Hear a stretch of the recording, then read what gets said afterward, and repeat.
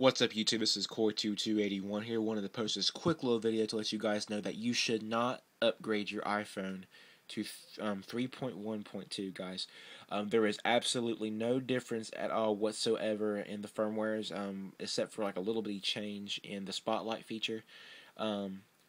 It just the only thing that's different is, guys, that it's just a little bit more smarter. So whenever you're searching for stuff, it will bring it up faster. That's pretty much it, guys. That's the only difference. I actually upgraded my iPhone 3G because I knew that I could downgrade if I needed to, and there's absolutely no difference whatsoever, guys. So try to avoid that as long as you can. I know you gotta fight the urge to upgrade to the newest version of the firmware or whatever like that, and it's kind of hard, guys. But if you're wanting to jailbreak, make sure that you stay on 3.1. The dev team, or I Hate Snow, will release a jailbreak very soon, guys.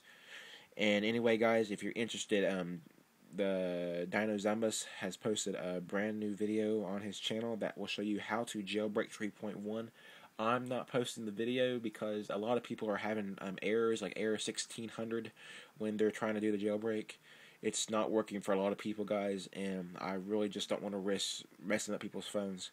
So, guys, I'm going to wait for a legit jailbreak to be out. If you're interested, make sure that you stay subscribed to my channel, and I will post that as soon as possible.